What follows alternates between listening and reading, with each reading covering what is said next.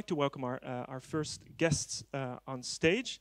To your right is Lisanne van Weelden. She's an assistant professor at Utrecht University, communication science, where she teaches on visual communication. Then Saba Azim. She's the project lead of the Human Security Survey Iraq, a protection of civilians program of PAX, the largest peace organization in the Netherlands. And then to my left, Lauren Gould, which is your partner, Saba. She's an assistant professor in conflict studies and the project leader of the Intimacies of Remote Warfare program. And she's also one of the public engagement fellows of Utrecht University. Let's start with your project. So together you conducted research on the impact of the Dutch bombing of Hawija in Iraq. Maybe you can tell us something about how this partnership came about. Yeah, well, actually, it was we were drawn together by one of our other key partners, namely, I would say, the badass human rights lawyer Lisbeth Zegveld, who likes to take the Dutch court to the Dutch state to court for their war interventions. Let's put it at that. I won't call them a war crime. And she brought us all together in a round table to help with one of her cases. And PAX was there, Intimacies of Remote Warfare, but also another organization called Air Wars that basically counts the bodies of the dead after bombardments take place. And I thought, wow, this is fantastic. We have such knowledgeable people at the table who are trying to understand the impact of remote airstrikes on civilians. And from that moment on, I decided, in collaboration with PAX and Air Wars, to keep these roundtables going, to see how we could find each other and learn from each other's expertise, and also have a voice in the public debate on this particular topic. So was that the first time that you experienced this during this roundtable? This idea, oh, there are other partners that I can work together with. Yeah, definitely, and yeah. And I like most love stories. I think our partnership also started with frustration with the Dutch MOD for not doing research, not doing action, and not putting their actions where their words are. So we said, okay, you know what? We'll show you how it's done, and yeah, that's how our love story started. Yeah, maybe you can tell us a little bit more, Saba, about the project. What was the goal of the project? That's the thing, as in we see, well, there was a Dutch airstrike in Hawija 2015. The Dutch government, of course, kept silent on it for 4.5 years. Incidentally, I was working in Iraq for almost 2 years, living in Iraq as well. And I also hadn't heard of the airstrike or Hawija, as in I knew about Hawija, but never knew the extent of the damage. And I'd visited Hawija before, but never that place. And this is back when it was liberated. And when this sort of opportunity came around, because we also do a lot of work on civilian harm, and we also feel that you know, when we're talking as researchers, as academics, we also saw, and even in the media, they say 70 dead. There are humans behind that 70 dead, and that's just the tip of the iceberg. There's a lot more behind that. If the breadwinners died, what happened to the family? If somebody's lost their limb, what happens to the family? The fact that children dropped out because now they have to support their family. You know, there's so many what we call reverberating effects of that one incident that they describe as 70 people possibly died. So we basically wanted to research that together. Mm-hmm. And how did you sort of share tasks or divide tasks? Good question. So it was very much a collaborative process in finding each other. We also immediately acknowledged that neither of our organizations could do this alone, and that we needed a local organization that had the access, but also the trust of the local population, who would, of course, you know, for these 4.5 years hadn't been seen by the Dutch state or other organizations. And so then, in a very collaborative way, PUCS and the Intimacies of Remote Warfare came together and thought through the research proposal. So, what is our core question? What methods are we going to use? What kind of questions do we want to pose? And then Saba really worked very closely with Al-Khat to set up the research team in Hawija and roll out the research there.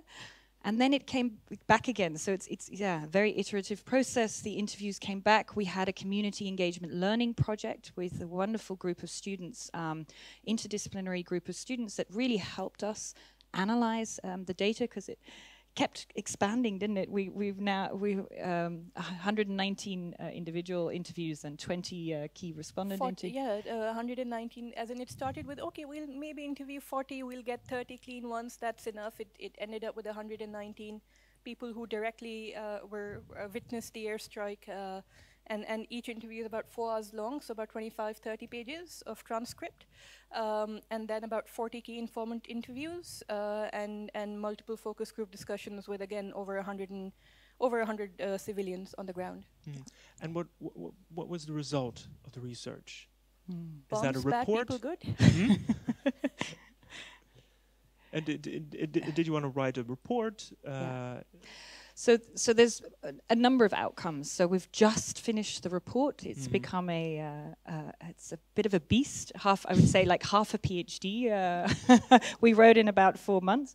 And the launch is on 12th of April in the Netherlands, in the Bali, and it will be in Iraq before that, where we first bring the report back to the people that this report is about. Yes, maybe we have some slides as well. And just so everybody knows, these are from February, early February. So it's about 5 weeks old. And if you see the destruction here, 6.5 years, this is what it looks like. You'd think it happened yesterday, didn't? Yeah. So that will be one of the outcomes. But actually, in the meantime, there's been many. We've really engaged as a consortium again in public debates about this topic. So we've really put a lot of pressure through, for example, op-eds and informing Parliament to try and increase the transparency levels on this particular incident. But also we've engaged, and this was interesting for me as well, so I'm a critical conflict analyst, I would say. PUCS really invited me to say, okay, but we also have to be constructive, and we have to think through how things could be improved instead of just offering our critique. So we engaged in a 1.5-year roadmap process with the Ministry of Defence to improve their transparency policies. So this was indeed kept denied and then kept secret from the Parliament. And I think one of the key objectives was saying, well, we need to maintain democratic control over the wars that are waged in our name. Therefore, our Parliament needs to be informed about civilian casualties. So that was another kind of offshoot. Yeah, so how did that collaboration with the Ministry of Defence work? Yeah, so it was a roadmap process of 1.5 years, a lot of pre and after negotiations, but in principle, the core of the roadmap was 4 expert sessions, which one was led by the Intimacies of Remote Warfare, in which we engaged with numerous different actors within the military and the Ministry of Defence to talk through why it's important to pay attention to civilian harm and why the Parliament should be informed by it.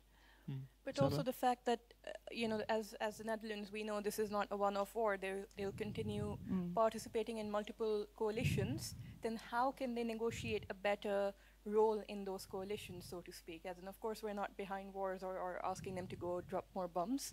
We've seen what one bomb could do and can do. But for instance, even in the case of Hawija, they kept on saying, yes, but the intelligence was provided to us by the US. We did not know, and we just went and conducted the airstrike.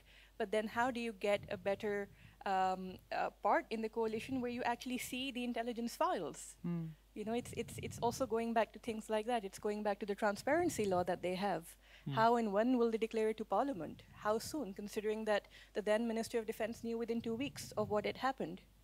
Yeah, I was also wondering about, we're talking about public engagement and there's an audience. Who do you think is your audience? Is it the Ministry of Defense, so government officials, or is it the sort of the general public that you can reach through public opinion? How do you see that? Well, I think the audiences started with each other. So, like I said, in these roundtables, we were each other's audience because we had specific expertise that the other organizations didn't have. So there was a lot of co-creation of knowledge, but sharing of knowledge. Then, of course, in this roadmap process, it was the Ministry of Defense. 2 weeks ago, Pakistan Intimacies went to the Parliament, so we informed the Parliament about the roadmap process and its outcomes.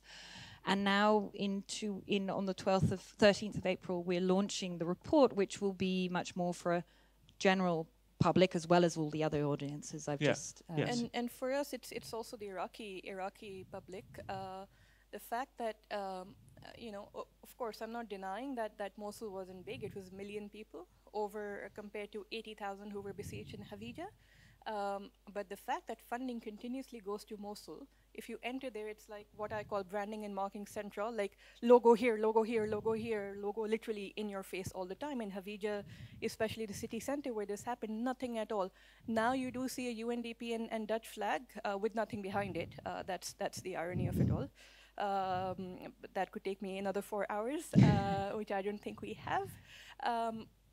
So it's also the Iraqi public, the Iraqi government, the fact that they have a compensation committee. So where is the compensation for the people?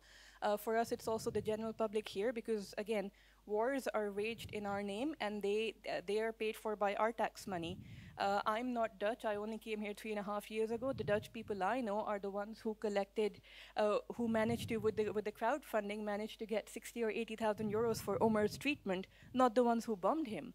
So it's also the Dutch public for us. And then because we work so much on civilian harm, it's also internationally, we want to show that one of our aims is that in the targeting process that coalitions engage in, they look at what is called the collateral damage estimate and how many people there are, what is their estimated life. But then what about the infrastructure that's damaged or these reverberating effects? They should also be integrated within that estimate. That's our overarching aim as well. Yeah, so it's not just the bombing, but the effects that are are still there. Exactly. Pax is of course explicitly a political organization. I mean, you want to influence politics, Lauren. How is that for you? I mean, you're taking a strong political stance. How does that feel as a researcher, as an independent researcher? Well, it feels really important. It feels that the knowledge that we're creating actually matters and can be used to inform people, to create awareness. But also, I think the level of detail that we have time to research in allows us to pinpoint certain areas that are overlooked or maybe strategically ignored by certain policymakers. And I think it's also really important as academics to realize that you have a certain status and certain role to play in that we are one, I think, we have quite a lot of space to bring in that critical analysis as individuals as well, which some, organizations may be able to do less because they're very much also defined by their organizational policy about what you can and can't say. And I found that to be really important in those discussions. And did you also feel supported by the university for doing that? Yeah, absolutely. By the university, by the team that we work in, because this is definitely not my own doing only. Professor Jolle Demmers is the research lead in the Intimacies of Remote Warfare program, but also these wonderful group of students that, without them we would be nowhere. So very much supported, and and by the organizations we work with, and in these kind of debates, you need that support. It feels. You feel stronger when you've feel that somebody's got your back in these kind of debates, because it can get quite hairy at times. Do you think you will continue to work together also on other projects, maybe? No, we're calling it It's quits done. now. It's done. You're done Bye. now. No, The I love don't- is over. No, The I one don't night think- stand. Exactly, which lasted over 2 2.5 years now. years. Yeah. Uh, 2 year stand. yeah. I think so. For me, as a typical NGO person, partnerships are also different. So there's one with which have a financial, let's say, undertaking or whatever. So I'm quite promiscuous like that. I'm also managing 5 other partnerships right now. But then there are your society partners, like Lauren said, that if one person's raising their voice, whatever. But when there's 4 or 5 of us and sort of big weights, not like this, but big weights in terms of names, there is that momentum. And I remember one of my first ever jobs, 23, fresh out of school. We looked at the triangle between policymakers, academics, and practitioners, and the fact that triangle is often broken, because academics will try policymakers a certain way and then practitioners a certain way, but never together. I think this is where that triangle comes into actual fruition. And so even if there isn't like a 2-year long research, I don't think this partnership is over in any case. I think we still have a long way to go with the MOD in how policies are influenced. So yeah, if not let's say not a very 2-year long research, but I don't think this partnership is over. It's just the beginning. Good. Yeah, that's sweet. Let's talk about time investment for a moment. I think we all want to hear how much effort did you put into this, Lauren? Lots of wonderful effort into a relationship that's been very fruitful. Yeah, it's been a lot of time. Yeah, Yes. It's been weekly meetings. I think in the end we decided that weekly meetings worked best because it kept the balls rolling. I think the writing of the report was also it was A hairy affair at times. sorry, A hairy affair at a times. hairy affair at times. Yeah, because that's also where the institutional time frames come in and expectations and I think again what lessons learned is to be very clear about expectations beforehand, but at every time, even when it's got hairy and frustrating and a lot of over hours, I've always felt that yes, but without this joint expertise at this table, we couldn't have done it. And that is really enriching and that data that we have can be used in many different ways. And there's no way I, as a researcher, could have created that on my own and wouldn't have wanted to. Right. Are there any questions already? Do you want to ask a question? Oh, we can also continue. That's fine. Yeah, let's go to you, Lisanne. Like I said, you're an assistant professor at Utrecht University. You teach and do research on visual communication and the design of data visualization and the cognitive effects of this design. And when it comes to having partners in public engagement, you have been dating for a fairly long while. Yeah. For years now, you have been working for companies and organizations 1 day a week, in addition Yeah. to your scholarly work. Yeah. When and why did you start doing this?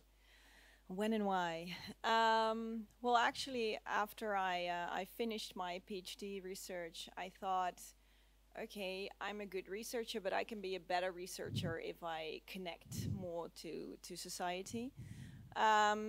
So from the moment that I became assistant professor, first in Tilburg and then in Utrecht, I was always looking for a company where I could work. Mm-hmm. In the past 10 years, I've been working at 4 different companies.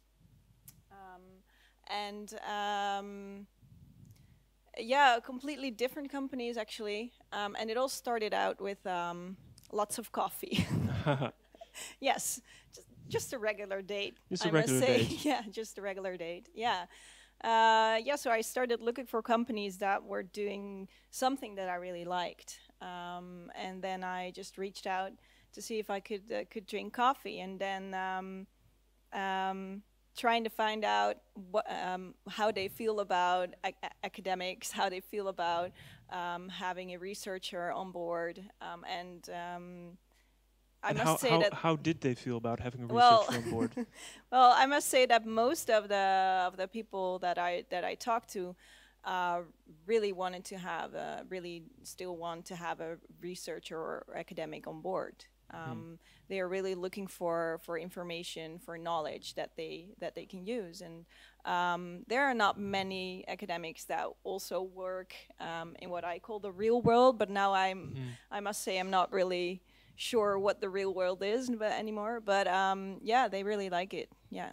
Can you name a few of the partners that you've been with? Yeah. So I started out at a startup doing something with persuasive communication.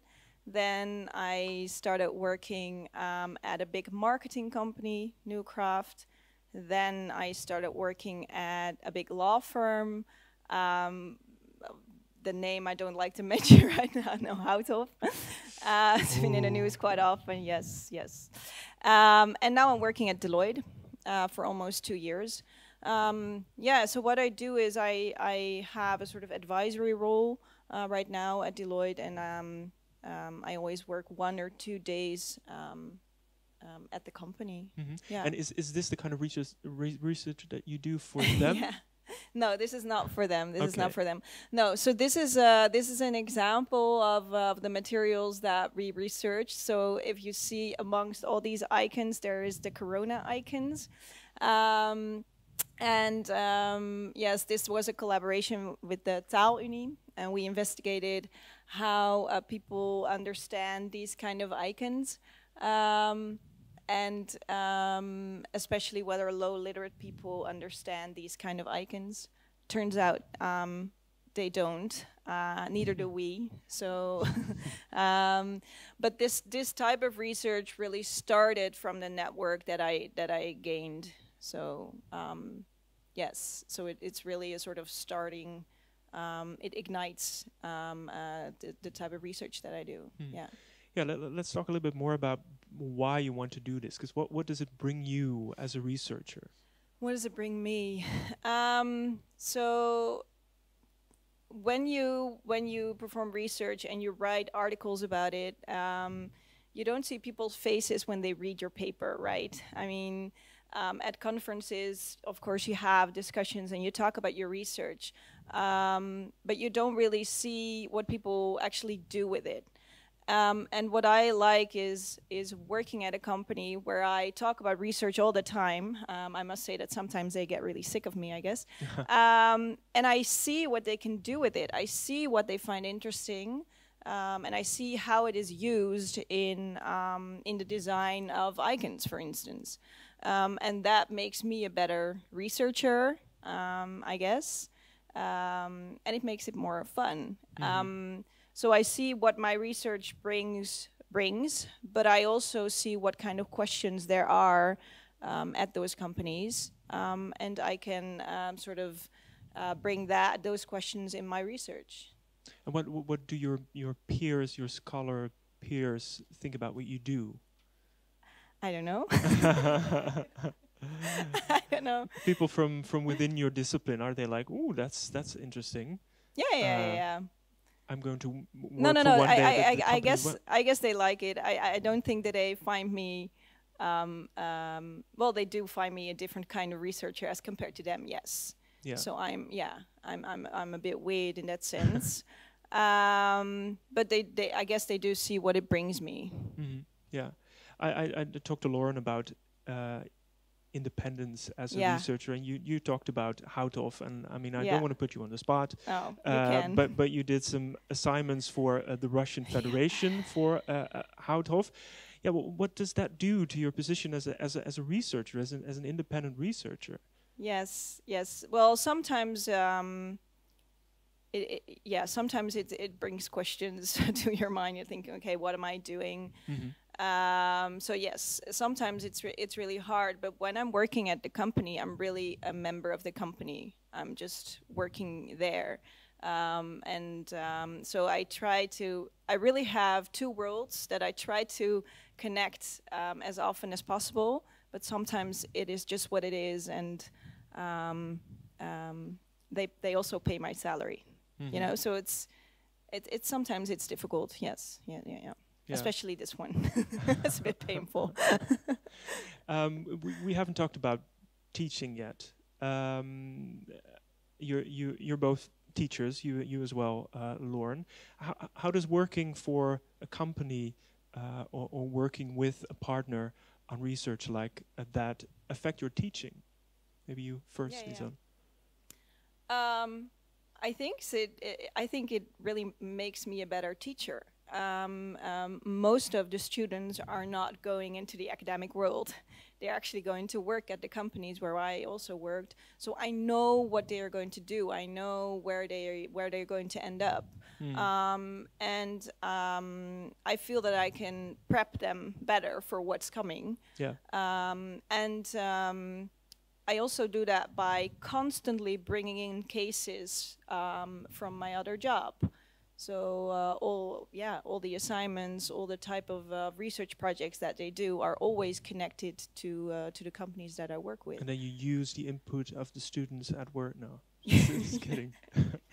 Yeah. So that's and I bring students to those companies for internships. So I really try to find that connection. And I think I'm a better teacher based on that, but they haven't told me. How's that for you, Lauren? Yeah, well, I mean, I've been engaging in these community engagement learning projects that are the center of such a project is to work with a societal partner and basically see what questions there are amongst your societal partner that students can work on.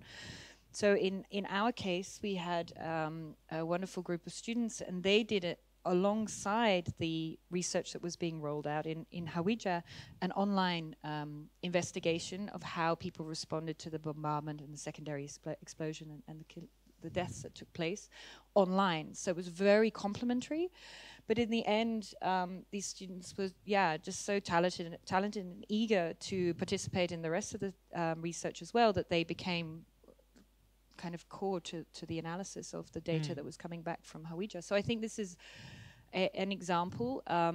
It's a wonderful opportunity for the students because it allows them to interact with a organization such as PAX to really learn how they work but they also sat in with the roadmap process. So they were, because everything was online, they could be silent participants and basically witness how these negotiations took place with the Ministry of Defense, which for them was a really enriching experience. Yes, Saba. And as a former student, that's how I ended up with PAX. So yes, it works. Yeah.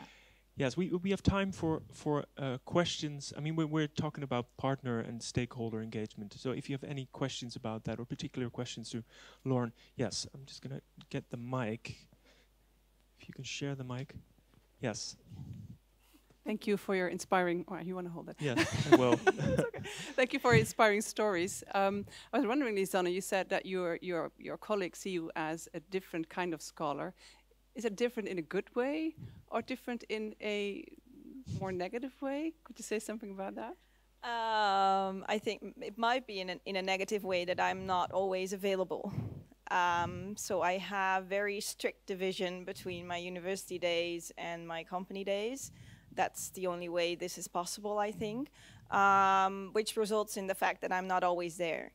And I respond maybe a little bit later to emails or phone calls as compared to other colleagues. So that might be the negative part. But on the other hand, I think they find it interesting. And I know because some of my colleagues also ask me, how am I doing this? So they are interested in this kind of connection. So I hope some of them will start doing it, but hey, we'll see. Yeah, I had a question for Saba actually about this very intriguing triangle you talked about the relationship between researchers, practitioners, and policymakers, and that it can break at various points. So be interested to hear more about that, and also sort of what role academics can play when there are tensions between policymakers and practitioners, getting caught in the middle of that, or whether there are differences in sort of how scholars and scientists can relate to practitioners as opposed to policy, whether that's sort of a different register in which you're operating? No, there definitely are differences.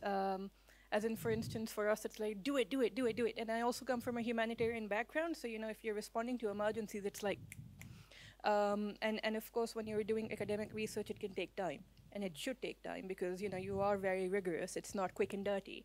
But at the same time, when you have that research backing up a claim you're making, the policymakers cannot look left and right and shy away from it. As in, they will shy away and avoid it. That we've seen that happen.